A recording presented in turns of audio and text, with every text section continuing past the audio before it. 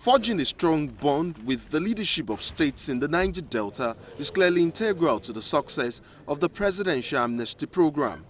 Brigadier General Paul Boro, who is the coordinator of the program, understands the need as he meets with the Delta State Governor, Dr. Ifeanyi Okowa.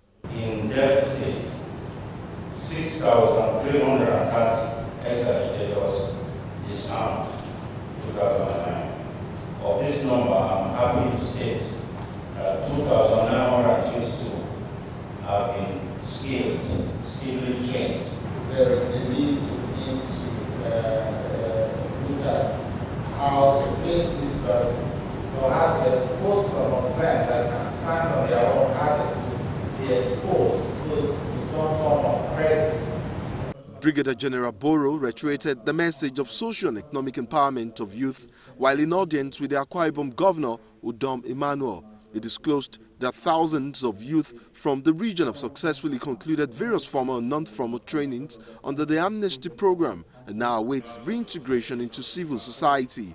Let's look at the practical exit strategy for the student that is sustainable.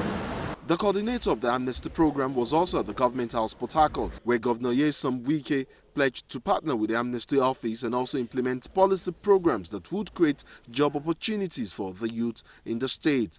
The Presidential Amnesty Office is to set up liaison offices in all of the states of the Niger Delta to facilitate the implementation of agreements reached with the governors of the region. Nnamdi Odipo, NTA News.